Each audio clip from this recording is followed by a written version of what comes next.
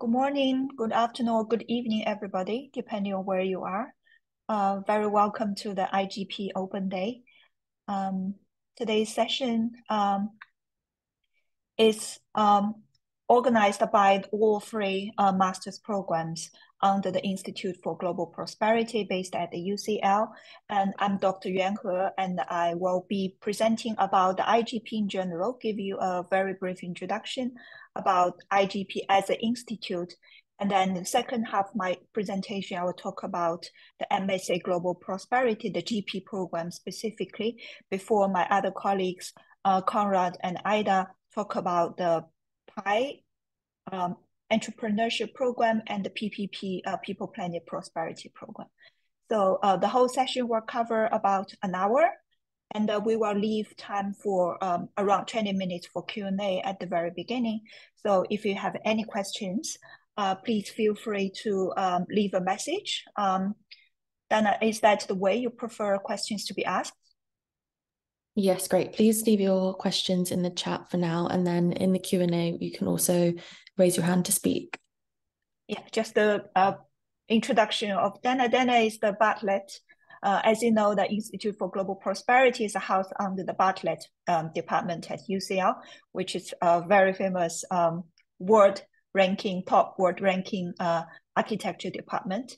And Dana is the communications officer coordinating all the open day events at the Bartlett. And we also have Francesca, who is the IGP senior administrator, who's helping. So if you in the process of applying to us, you will receive a lot of email communications with Francesca. So here are the 5 panel members of today. And do we need to wait for a few minutes for people to come, or should we just start? I think we're good to start. Thanks. Yeah. Okay.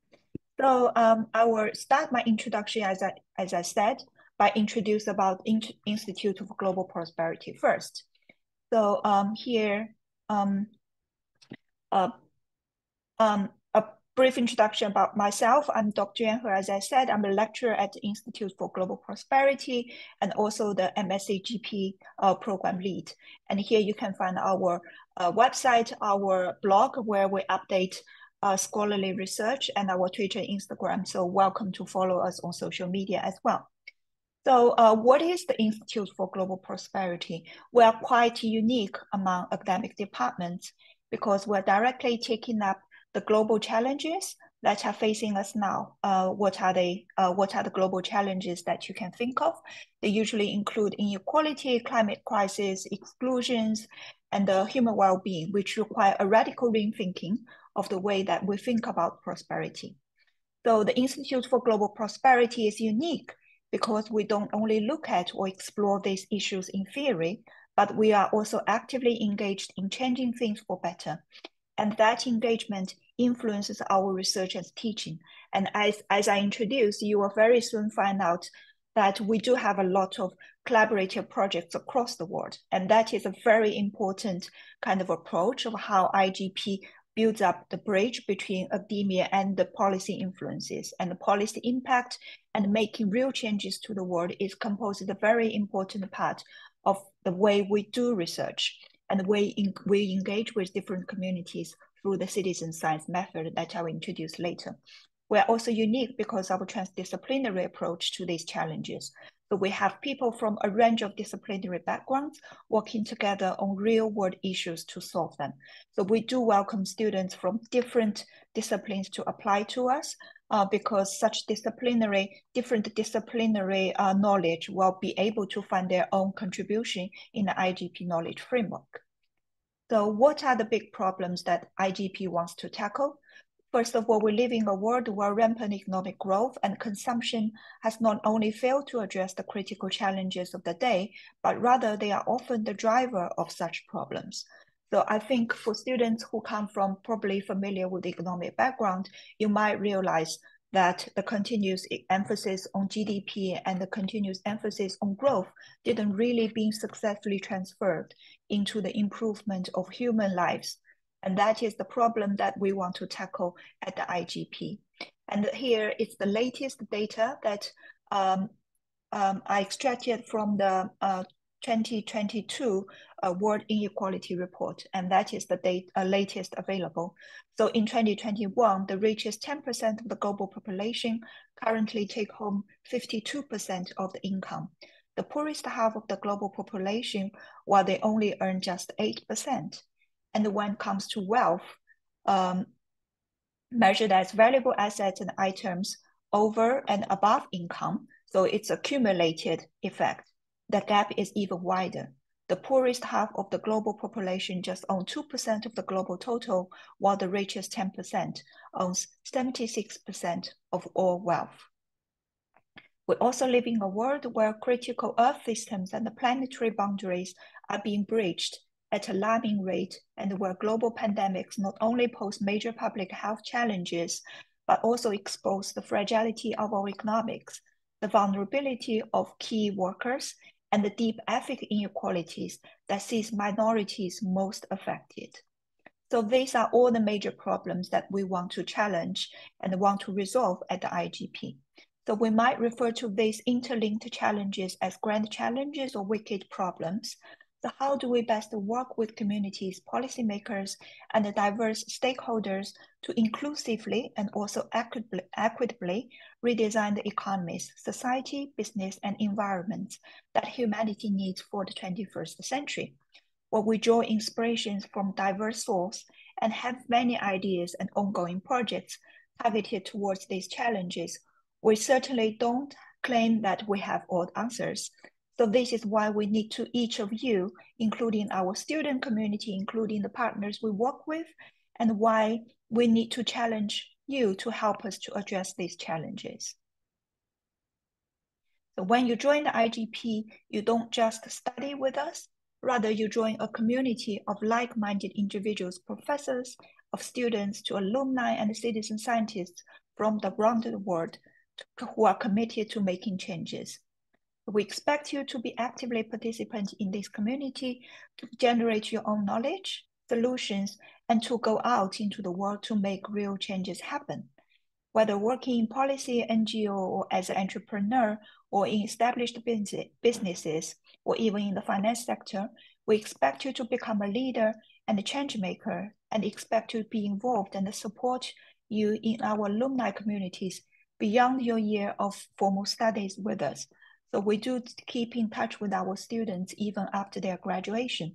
So in other words, the Master Studies program at IGP, whatever program among the 3 programs you choose, it's not just a single year, but rather a start of long-term process. And here are the list of publications that we have. When you join us, you will learn about some of the more cutting-edge thinkers who are challenging current economic thinking and business models. And here are some pictures. So we do take these pictures ourselves when we conduct research with different communities. And you can see the wide variety of locales and the communities that we work with. We will also invite you to become involved with the ongoing IGP research, working with citizen scientists from around the world and also in the UK. So for example, here is a picture from our project in Kenya, which is now being expanded into the whole other African countries. So trying to cover the whole African continent. And here's a project picture from our Lebanon project. And here is the Fast Forward 2030. It's a project specifically working with entrepreneurs to address the grand challenges from the ground up through entrepreneurship. And here you can see, which is also one of our flagship projects called London Prosperity Board, where we expect to draw on the deep experience of a major prosperity collab research projects, which aims to work with citizens and stakeholders to develop and co-design new visions for prosperity. The London Prosperity Board was based at East London, where we currently have the UCL East Campus. And IGP has been working with local citizen scientists and also get involved in the regeneration of East London since the 2012 Olympic Games started. So we have a decade-long history working with project community development East London.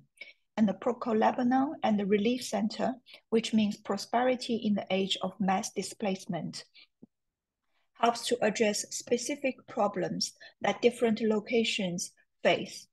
And again, this is the Kenya project, which is now being developed into a prosperity collab in Africa. And here we also have an Asia Prosperity Cup co-led by myself and my other two colleagues, which was launched last year. And in the Asia Prosperity Hub, we look at different current events in Asia and trying to bring in a lot of the Asia experience, including but not limited to China, Korea, Japan, India, Pakistan, South Asia, and a part of the West Asia as well into our research project. So these are the three, that was my general introduction about IGP as a whole institute. And here you can see we have 3 master's programs. And the institute is led by Professor Harriet Moore, who is the founding director and also the chair of culture, philosophy, and design here at UCL. She is also a dame, as you can see from her name, which means that she also sits at the House of Lords of the UK Parliament. And we have Professor Christopher Harker, who is the Deputy Director of the IGP, and the Professor Kate McLean, who is the current Director of Education at IGP. So this is the key management team that manages our day-to-day business and the teaching. Here at the MSc Global, specifically, I'm now going to talk about the MSc Global Prosperity Program. So this is actually an updated course structure. And as you can see, we in the UK British systems, we have 3 terms.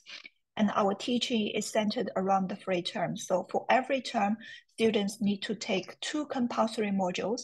One of them is about theoretical understanding the theories related to prosperity. The other is learning about methods that we can use to help students try to conduct their own prosperity research. And the other option is you can choose from a list of optional modules we provide to our students. And you can also choose from other courses offered by UCL beyond the IGP.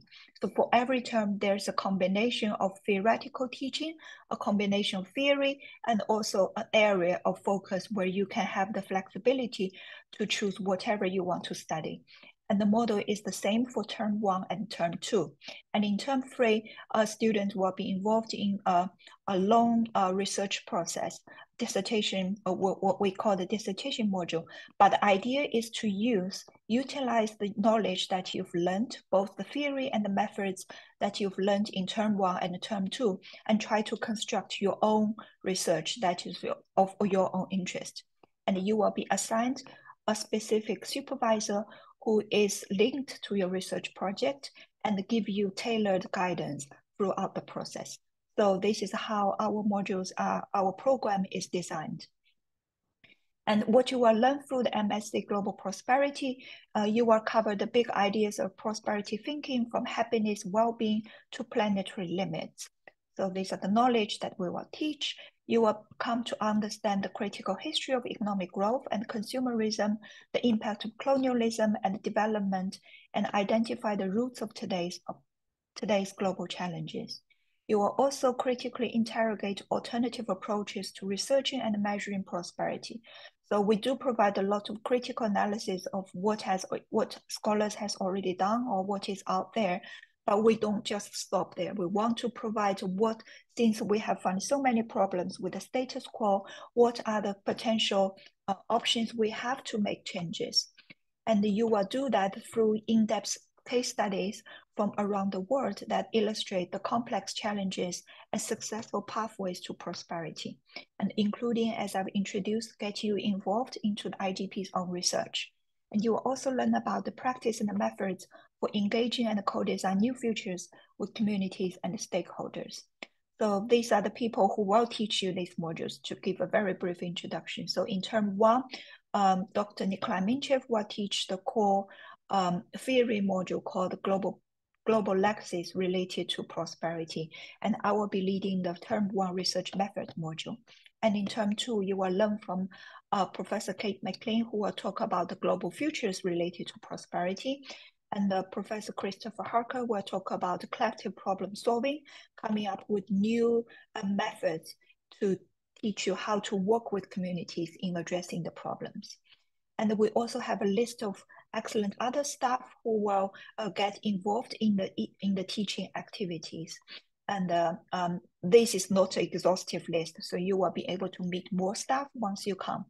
And we also have a very strong professional service staff, a team, including our institute manager, Kiko and Francesca and Amanda, who will be helping to manage the day-to-day activities at the IGP. Here are a list of optional modules once you join us. But as I said before, and they cover a variety of topics, from that to China, to urban studies, to social theories, and to planetary research, and to new economics from prosperity. The wide variety of topics for you to choose from. But of course, if you're not interested in them, then you can choose from other UCL departments as well. So we do give students that option.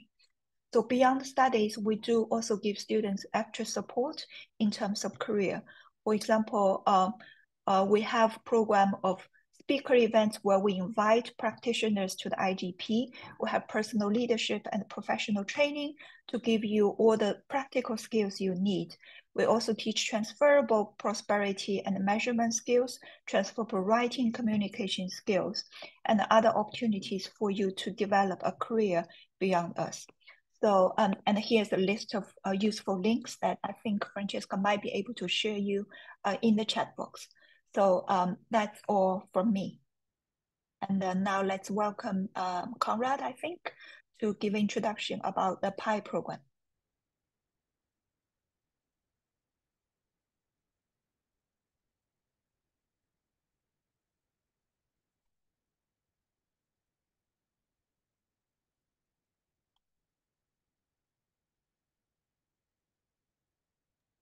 We are going to move on to the introduction to the Prosperity, People and Planet from Ida. So, okay. Ida, do you have your presentation ready? Great. Yes, hold on. Thanks, Yuan. Thanks, Dana. Share screen. Can everybody see that? Yes. All good? Yes, okay. Perfect. Okay. So welcome everybody. I'll be talking about the Prosperity, People and Planet MSc. I'm Dr. Ida Gruszewski, Associate Professor at Global Prosperity. So the Prosperity, People, Planet is a new master's degree that started this year. So we're teaching it currently for the first time. And it takes sort of a look, I think all the IGP programs look at sort of the broad system, but we look at it from more environmental side that the other programs. But we look at it from the idea that the economy, environment, or nature, society aren't three individual aspects, but they're embedded into each other. So the economy is embedded within society, which is embedded within nature. And we talk a lot about natural capital and what that means to sustainable human well-being and how that interacts with the other capitals. And the fact that, for example, something like ecosystem services, the benefits that we get from nature can't interact with human well-being directly, but have to interact with the other capitals for them to contribute to human well-being. We look at it from some of the big frameworks that are currently out there. So this is, as all of you probably have seen, the SDGs, which has 17 goals, which include some around environment, biosphere, society, and economy, and how they're all embedded together. So we do take that holistic approach, and although we do approach it from the environmental side, we do look how that impacts society and economy as a whole. We look at, for example, tipping points. So there are tipping points, environmental tipping points all over the world. And if those elements did tip, would that mean for individuals? What would that mean for our economies? Is there a difference between developed and developing countries? How would they act? Are there different groups that are more at risk or vulnerable to some of these issues? So this is part of the donut developed by Kate Rayworth, where she looked at the planetary boundaries developed by Johan Rockström and colleagues and said, well, we can't just manage for limiting change in climate and the different planetary boundaries, but we also have to put in a social floor. So ecological ceiling and social floor. And what does that mean? Is that achievable? Can we actually keep within the ecological boundaries, but then also have a social floor that we don't go under? Right now, that's not the case. But is it possible globally? Is it possible per country? So looking at issues like that. This is a diagram that shows, and Yuan talked a little bit about GDP and the fact that that's not that all that's important. And here's the diagram looking at GDP on the x-axis. Sorry about that. GDP. I don't know what is going off on my phone, actually. Sorry about that. So GDP on the x-axis and life satisfaction on the y-axis. And you see that as it goes up, there's a leveling off. So in the beginning, if people don't have enough money to buy food, to buy housing, they need money. But as people have, let's say, a car, a house, a job, having a third car or a fourth car doesn't really increase their well-being and life satisfaction that much. Hold on. I don't know what that is. So let me just kill this whole thing. Sorry about that. That should stop it. There you go. Apologies. And so we look at basically how GDP does influence life satisfaction and well-being. For different societies, because it is different for different societies. It is different for different people. And this is a diagram from a paper we did a few years ago that looks at one of the alternative indicators to GDP. So we talk a lot about how do you measure well-being? Is there a consensus globally? How is that? So GPI is one of those that we use, the Global Progress Indicator. And we see that GDP levels off around 1978 while GPI grows. And so what creates that difference between GDP and well-being? And we find that a lot of it is environmental degradation and inequality. What does that mean for society? At the end of the day, what the program tries to do is see how we create a more positive future. So I love this cartoon. Some of you might have seen it, but it asks, you have this guy in the back going, what if this is a big hoax and we create a better world for nothing? And I think with all of us, we're thinking, let's just create the better world and it'll bring everything else with it. And what do we focus on?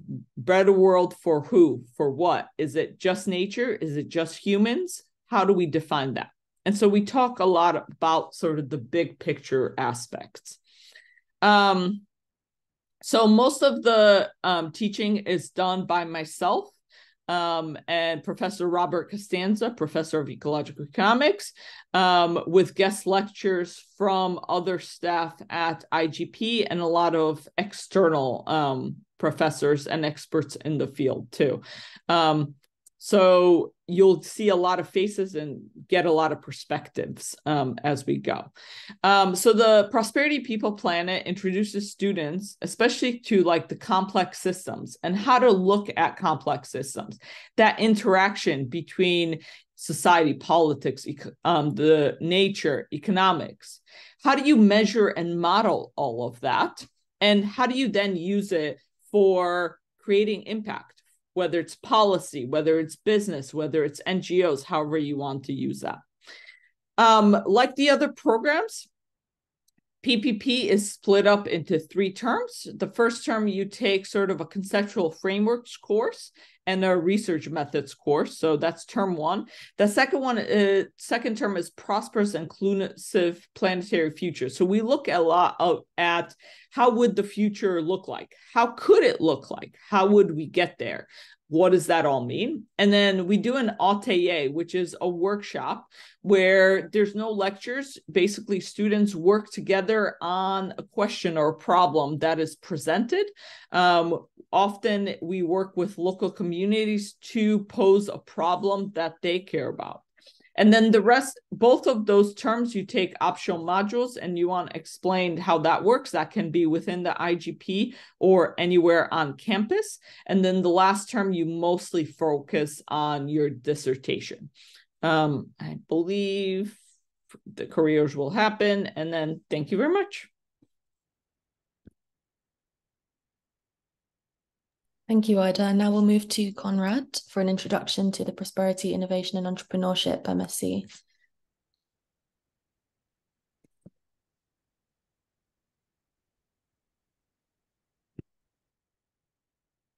Hi, everyone. It's welcome to see all of you. So good morning or good afternoon, wherever you are. I know that we ran a little bit behind the schedule, so I'll try to be really quick so we have more time for questions. My name is Konrad Miciukiewicz. I'm one of the lecturers at the IGP, and together with my colleague Onia Idoko, I lead on the MSc Prosperity, Innovation and Entrepreneurship. What Yuan mentioned to you already is that we are very much interested in addressing wicked problems of today, including climate change, refugee crisis, youth unemployment, and others. And on our specific program, we look how transformative entrepreneurs as well as intrapreneurs address these wicked problems through pursuing business opportunities, through innovation practices, through organizing and business modeling, through accessing, combining, and using different resources, as well as through indigenous innovations. What will you learn through MSc Prosperity, Innovation, and Entrepreneurship? Our program does a few things, which includes it advances a critical progressive view of transformative social entrepreneurship, which goes beyond traditional understandings of entrepreneurship as a business activity, looking at entrepreneurship as institution, practice, and organization. It draws on theories such as community enterprise, effectuation, feminist and decolonial perspectives, decolonial design, social impact, and others. It redefines entrepreneurship and innovation from the Global South perspectives. It focuses not only on consumers, but also on making societal change. It is open to different contexts and industries, as well as entrepreneurships and entrepreneurs. And finally, it explores different pathways to change. And how do we do all of these ambitious things, and how do we achieve these objectives? So the program is structured in a similar manner to the previous 2 masters, which Yuan and Ida showed you. In short, we have 2 conceptual modules and 2 practice-based modules. The key conceptual module is called Theories and Concepts. On this module, you will learn concepts of innovation and entrepreneurship, the definitions of transformative entrepreneurships, as well as case studies of transformative enterprise. On the second module in term 1, you learn methods of social science, including qualitative and quantitative research, how to do ethics, how to do a literature review. So all of these things that you will need later in addressing practical challenges, as well as in writing your dissertation. Then in term 2, you move to more a practice-based activity activities, and this includes 2 modules. First one is called Transformative Entrepreneurship Design. And on this specific module, you build on the theories of entrepreneurship from term 1 to design your own enterprise that would address a sustainable development goal. On the second module, called Connected Innovation Project, you will work on an innovation project together with an external organization or with one of the IGP's research teams. And these projects include things such as designing a business model for a company, or designing a marketing strategy, or designing branding, for example, for a refugee project. So there's a number of different different things that you could do with different organizations as part of this module. And then also, as in the case of the other 2 programs, you will have a dissertation as part of which where you will independently develop your own research-led dissertation, and you will also have an opportunity to take 2 elective modules, either from the list of IGP's modules or from outside the institute. And this is the IGP team. So there's Onia and myself, as well as Mara and Francesca. And then we have also our associates, including Natalie, Pete, Dr. Tuka Toivonen, and Ms. Solveiga Pakstaite. And we are very much connected to Fast Forward to a 2030 network of young entrepreneurs, as well as we collaborate and develop our activities together with UCL Innovation and Enterprise. And this is everything I had to say. So thank you so much for listening, and please ask any questions you might have. Thank you, Conrad. And now we're going to move to Francesca, who's going to give us a brief overview of scholarships and funding available at the Institute before we move on to some questions and answers. You. Hello, I'm Francesca. I'm the Programme Manager at the IGP. So myself and my colleague Amanda, who isn't here today, look after the administrative side of the running of the programmes. I just want to run through a few key scholarships which are open and available for applications at the moment. So the first one being the IGP Equity Fund. So there are 2 scholarships available from this fund, and they're worth £5,000 each towards tuition fees. The next is the Commonwealth Shared Scholarship Scheme. The deadline for the IGP Equity Fund is 30th of June 2024. The next one is the Commonwealth Shared Scholarship Scheme. Now, the deadline for this is the 14th of December, so that's coming up very soon. So if you're eligible and would like to apply for that, then please do so very soon. I will post a link to where you can find all this information in the chat after I've spoken. So they're all available on the IGP Funding Your Studies webpage. There are others. There are the Bartlett Promise Masters Scholarship. The deadline for that is the 31st of May, and they will open on the 1st of March.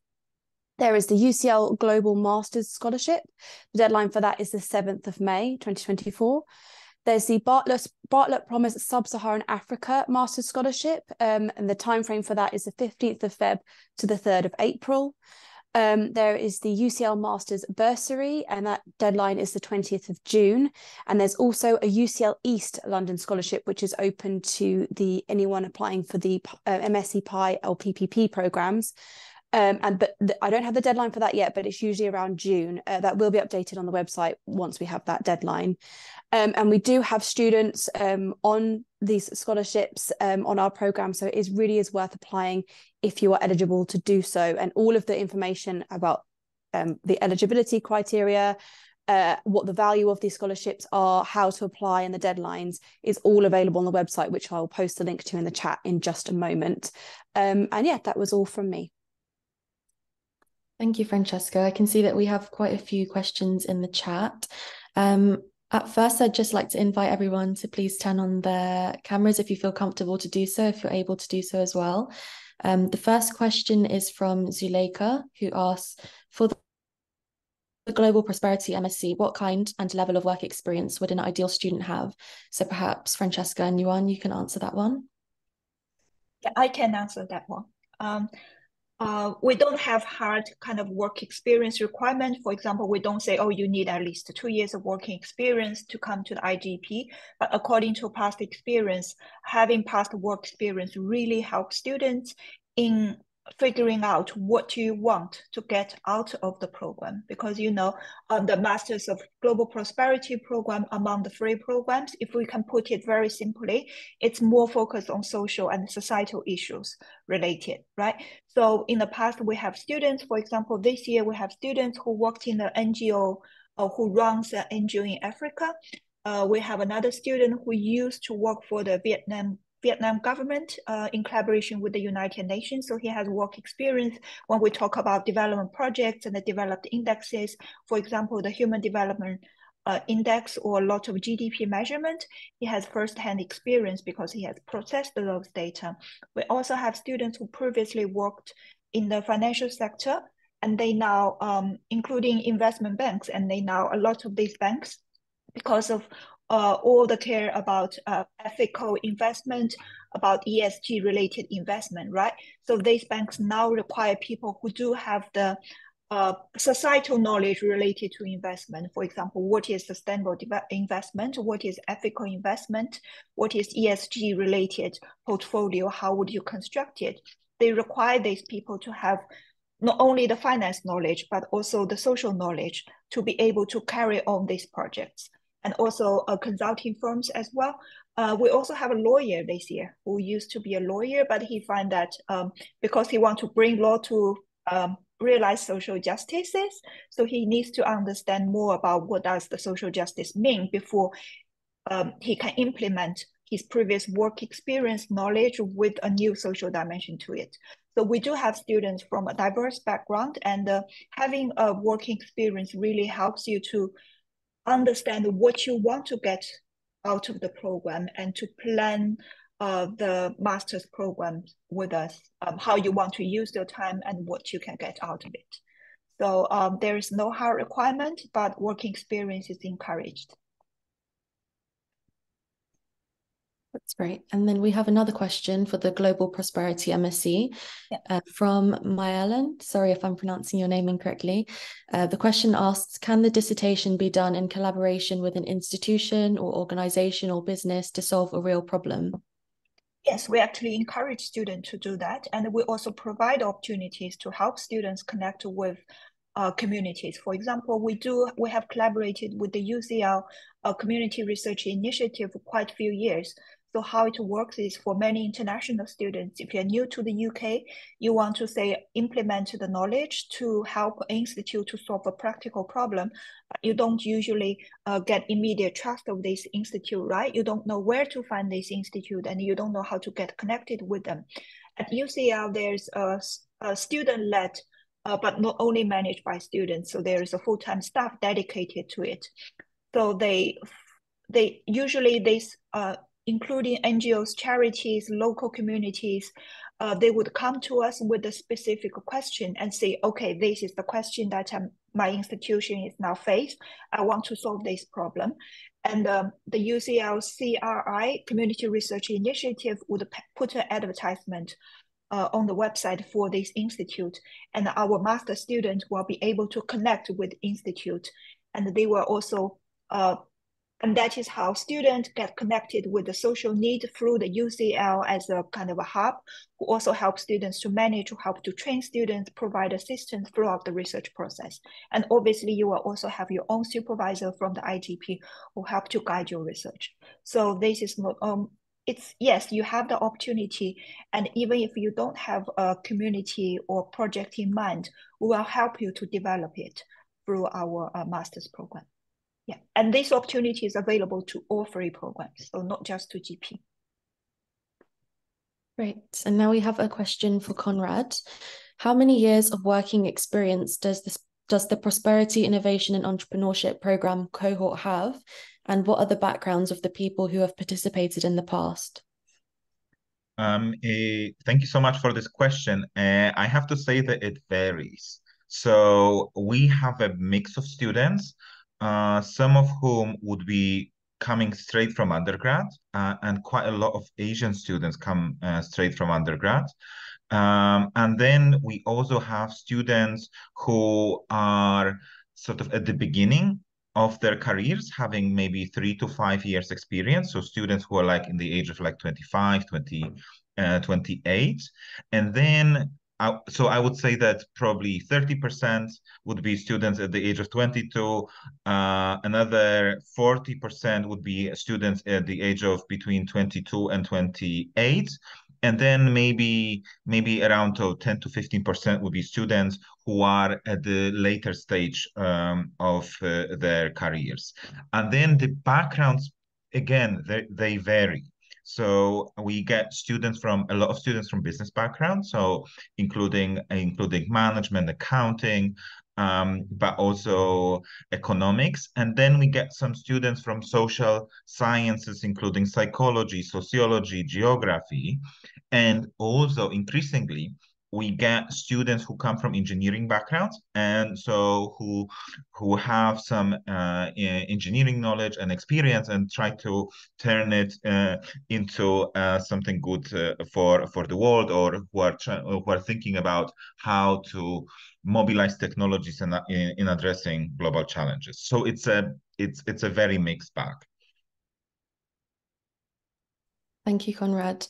Next, we have 3 questions from Sion about... I see them, so I can... Great. I think it'll be easier for me just to... Yeah, okay. Thanks. Thanks, Sion, for the question. So the first one is how similar is PPP to ecological economics? It's not an ecological economics degree. However, Robert Costanza is the father of ecological economics, and I'm an ecological economist. And so a lot of our frameworks and mentalities and teachings are from the ecological economics perspective. So some of the figures that I showed, you'll probably recognize that are used quite often in ecological economics. So that mentality will be the same in a lot of what we teach are core aspects of ecological economics. I hope that answers your question, that one. How much quantitative analysis skills is required? So during the modules themselves, not much, actually. You won't need a lot of economics or statistical background to do the modules themselves. You have the opportunity to use quantitative analysis or statistics or economics during your dissertation, and that's your choice on which methodology you want to use. But during the modules, you will not be expected to have that background or a strong understanding of quantitative analysis. And is there opportunity? Your third question is there opportunities for field work? So IGP does some internships and does connect students to certain organizations and projects that you will have the opportunity to work on. And I believe Francesca, Johan, or Conrad, who have been at IGP much longer than I have, will be able to talk more about that. Thanks. Hope that answered your questions.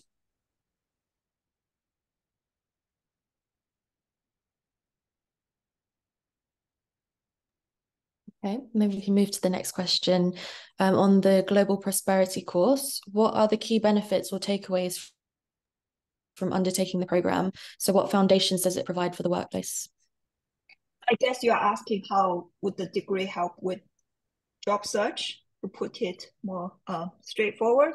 As I've said, this is a transdisciplinary, interdisciplinary program, which means that we are not kind of a traditional professional training, like a kind of degree where if you take a accounting degree, you will be trained as an accountant. If you take a financial analyst degree, you will be trained as a banker. I don't think we have that kind of a one way forward career trajectory, and it really depends on students' interest. And we do see a lot of students when it comes to careers, a lot of diversity in terms of how students take on the project from here. For example, we have students who is now start their own social enterprises because they want to apply the practical challenges that they've learned from the degree to a specific context they are familiar with. For example, last year I supervised a student who worked on women's health in Malaysia, and because she has a kind of HR background and she also have a family connection in the health business, so she wants to do something about how we rethink about women's prosperity in terms of from the health perspective, and how instead of treating like a kind of a female-related diseases as a kind of a specific diseases related to certain organs or certain body parts, we really need to look at holistically a woman's life trajectory and all kinds of health needs that women need. And this is a kind of teaching or kind of mentality change we bring to students, right? We urge students to think more, as Ada said, systematically about the problems that's facing the social challenges. We also have, as I said, students from law, how they could apply ethical, societal injustice and then use law to change the problems we face, and they may become, say, human rights lawyers later on, where they try to learn what does it mean when we say human rights, what kind of societal impact, what kind of dignity, or what constitutes a good human life. We also have students later on who work for government, especially for public policy making. I think that is where usually students will go to, but also on the business side, I think we are seeing more and more emphasis on ethical business nowadays, which is a really good fit for our program, because we do talk a lot about the social challenges and the social problems. But in the end, if you want to solve the problem, you need to combine knowledge learned here from actually a career or trajectory that will fit your own interest. So I know that it's a bit vague, but I don't think our program can provide a very kind of a tailored, just like accounting for accountant, that kind of matching criteria for students. But it also means that you do have the flexibility of exploring a lot of the current problems that we face in different industries and try to combine the knowledge together. Thanks, Frederick, for your question, and Yuan for your answer. A question for Conrad from Victoria. Could you please share more examples of connected innovation projects students have engaged with in the past? Yeah, so there was a number of different projects, usually relating to somebody's research work or to whatever our partners were doing at that moment in time. So these projects included, for example, there was a project on how to include young residents of Islington and Camden in the job opportunities created in the King's Cross technology cluster, including Google, Facebook, DeepMind, and others. There was a project on carbon accounting and calculator for carbon accounting designed by one of our professors, Jacqueline McGlade, who used to be the head of the chief scientist at United Nations Environment Program. There was another project by Professor Jackie McGlade, which was on regenerative agriculture in Essex and Sussex.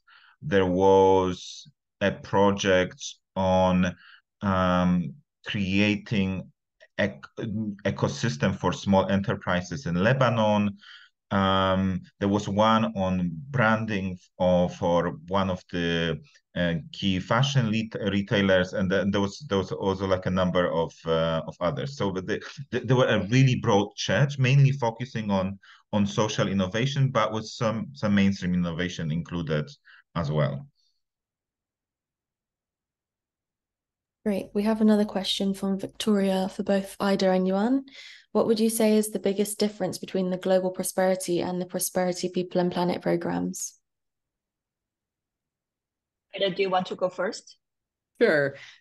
We get that question a lot, actually, and there is being a short video being released probably in the next week, which talks about all three programs and their differences. But I think the short answer is that the PPP program looks at some of these big global problems and solutions from an environmental problem and brings in society and the economy into that and how it relates. But we do spend, I believe, and Yuan, correct me if I'm wrong, we spend more time on the environmental aspects and some of the impacts that happen there.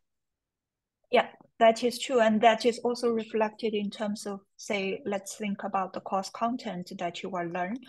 I think the GP program, although I think a lot of the big challenges we face are always interconnected. For example, we do have GP students who become social entrepreneurs, where they can also audit the PI program optional modules. So take some of the PI courses as optional modules. So within the institute, there is a kind of inflow of knowledge among the 3 programs.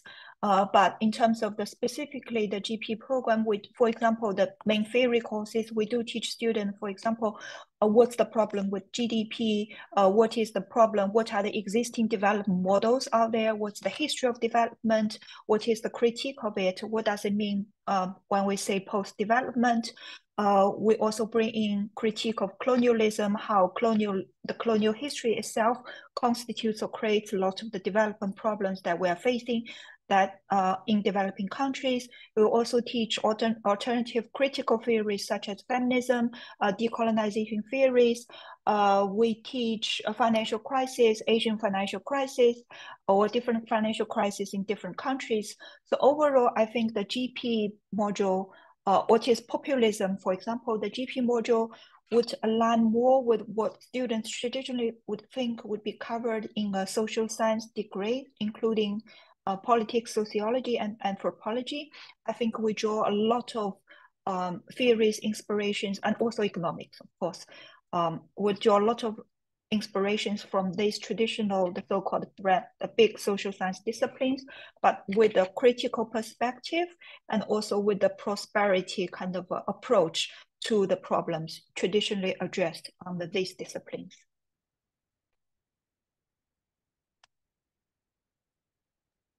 Great. Hopefully that answers your question, Victoria.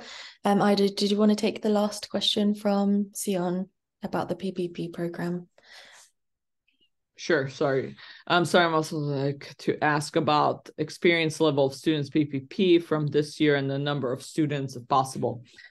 So this year we have about 30. Francesca, you might have to correct me on the final number, but it's just around 30. I think we're hoping to get it up to about 40 next year and sort of kind of cap it at 40.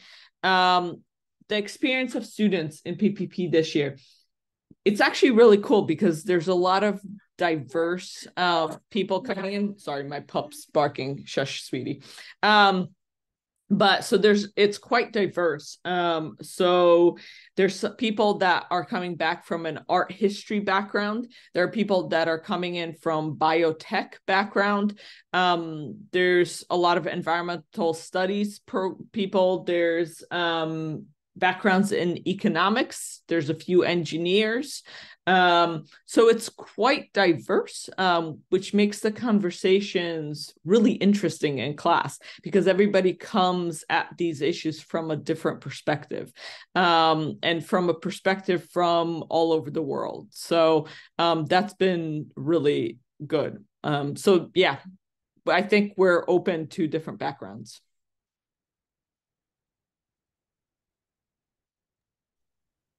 Great. Thank you, Ida. Does anyone have any final questions? Feel free to also raise your hand or unmute yourself. Maybe just before we finish, I can provide a few tips about application process. So we do receive a lot of applications, and I would highly encourage students who want to apply, pay attention to your personal statement, try to combine and clearly state why you want to study in this program and combine it with your personal experience to make a good fit to show that how you can become a good fit for this program and what you can get from this program. And I think a lot of the personal statement that we've received reads very generic, which means that they can be applied almost to anybody, can be used by anybody. But if you submit a personal statement like that, it cannot make you stand out among a large cohort, right? So try to combine your understanding, for example, the knowledge, the key takeaways, the most interesting points that you've learned from today's session, and combine it with your past personal experience to construct a unique personal statement that is persuasive enough, and try to avoid a very generic and personal statement that sounds the same to everybody, and try to be authentic, try to be genuine when you write your personal statement. I think that is one tip that I can give to students. If you're interested, apply, and you're very welcome to reply.